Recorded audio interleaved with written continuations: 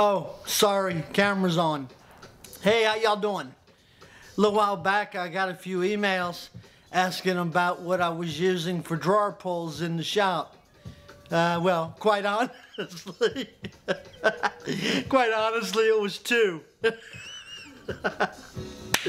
Y'all ought to pay more attention.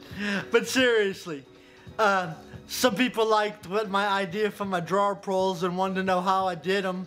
And believe it or not, I actually put a lot of thought into those drawer pulls. I looked at many different types. Some wooden ones that I've made for the shop, which came out real nicely, but tend to break now and then in rough abuse. Some store-bought ones, but they all come with those little 1032 screws and just don't hold up well. And I wanted something that would last a long time, like forever. So I put my brain on and started thinking a little bit and got all wound up and crazy. And I think I came up with a pretty good solution. Looks pretty cool. I'll show it to y'all, see what you think, if it'll help you out in your shop. And if you do it right, it's even dirt cheap to do. So take a look, tell me what you think. Hope you like it. And please remember, give us that subscribe button. Gotta have them, love to have them. Always appreciate those great big thumbs up.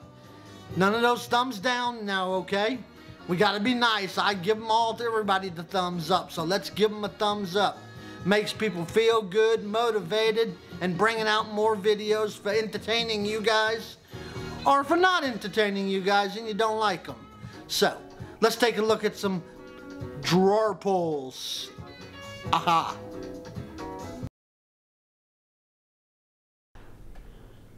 These are the ones I build in the shop that I use mostly.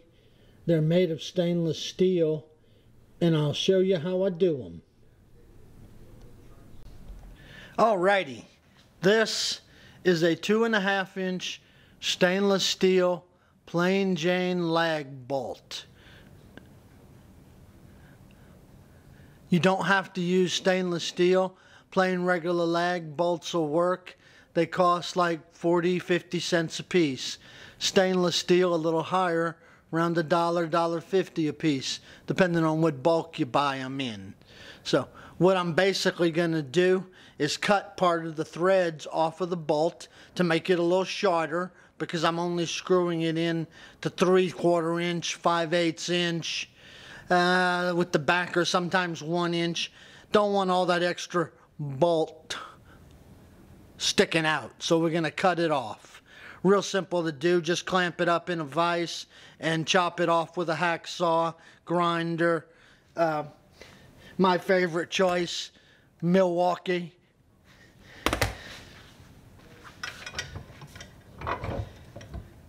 Just get it clamped up in there, put a little oomph on it.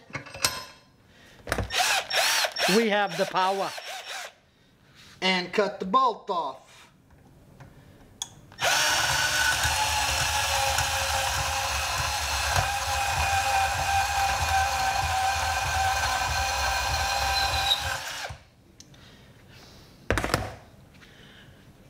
Goes in the scrap pile.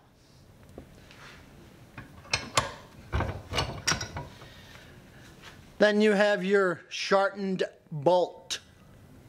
Not drawer pull yet, bolt. Alrighty, what I'm going to do here is take these manufacturing marks off the front of the bolt with the grinder and then polish it up on a sander real quick. They have a little bit of sharp edges on them, so I'll show y'all what I do about that real quick. As simple a process of this is, it makes a great cabinet pull that will outlast the drawer.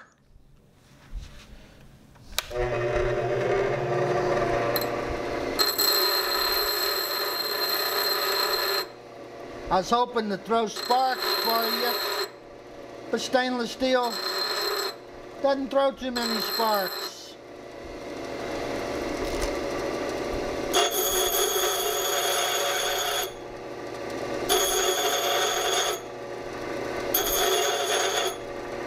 There we go. Take the marks off. Now we're going to clean it up on a sander. Okay, let's polish it up and make it look all pretty like.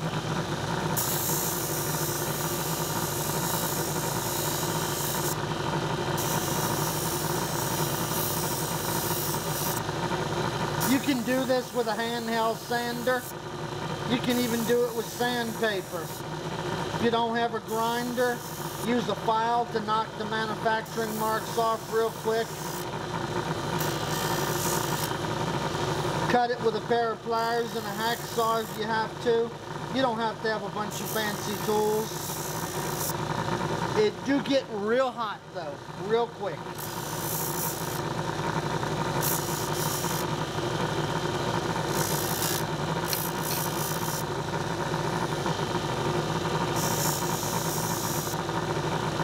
There we go. Nice and shiny. Okay, now we're going to come back to the grinder. Or if you don't have a grinder, a file. Although a grinder is a lot better. And I'm going to take the end off and taper this point here where the threads go in. Makes it a lot easier to go into the hole.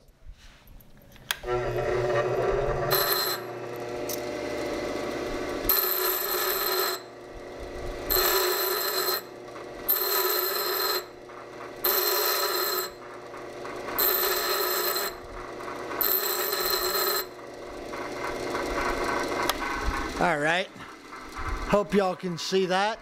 I just rounded off the tip of it.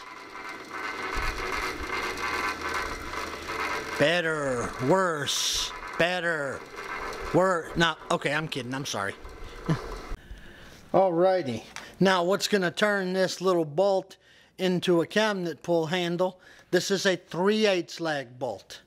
The longer the bolt, the more flush you're going to have between the threads and the head of the bolt, right?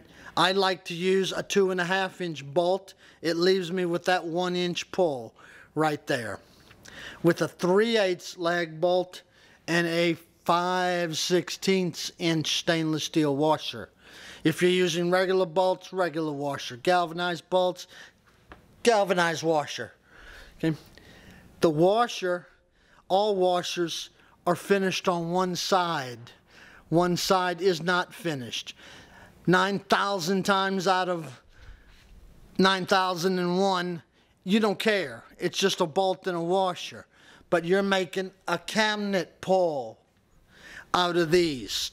So you want that pretty end of the washer. A 5/16 washer, when it's threaded onto this lag bolt, will seat. It will not go all the way up, which is going to give us our stop and which gives us that final look cabinet pull.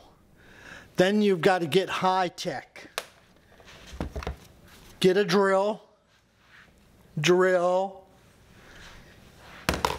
mark your hole, check twice, double check, drawers 22, hole at 11 divided by 3, double the increment, should be 5 3/4. Yes, I already did this drawer, but I wanted y'all to see it. Okay, 5/16 inch bit. My hole's already there, yes, but if it wasn't, still 5/16 inch bit. That way the bolt will bite into it nicely. Drill it out.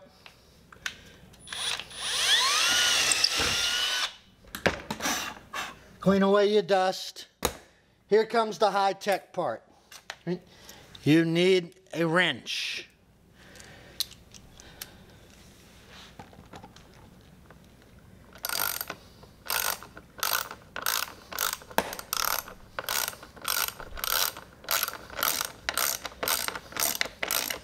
The devil on everything you do is in the details.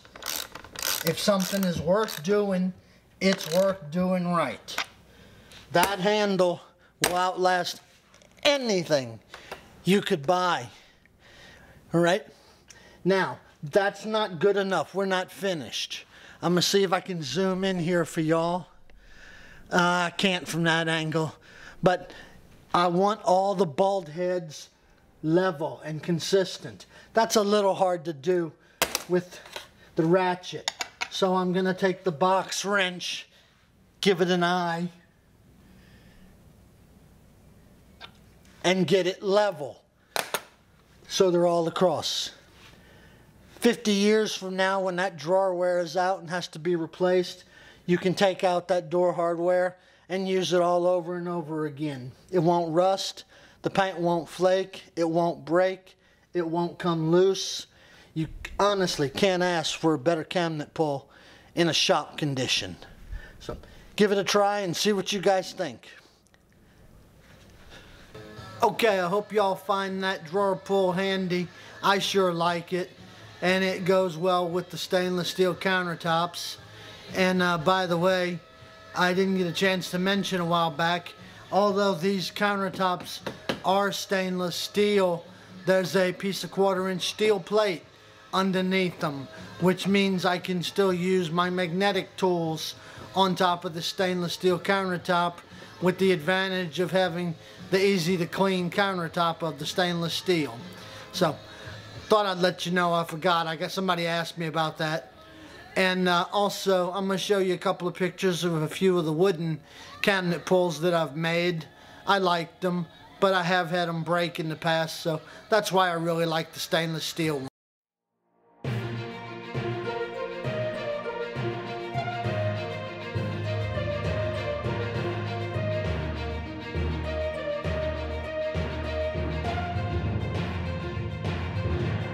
Hope y'all enjoyed the video. Give us those thumbs up. Please subscribe. Hey, I do that pretty good. Okay. All right. Thank you guys. I'll see you on the next one. Gonna get some more info out here to you shortly. Oh, and by the way, the snapshots I put in my full woodshop tour, several people asked me about the posters that I have hanging in the office. I collect autograph movie posters and memorabilia posters. So here in the future, I'll do a little video on those, not related to woodworking. I'll put them out under collectibles. But if you guys want to check them out, I'll get them out there. Thanks now. Bye. I said bye. It's over.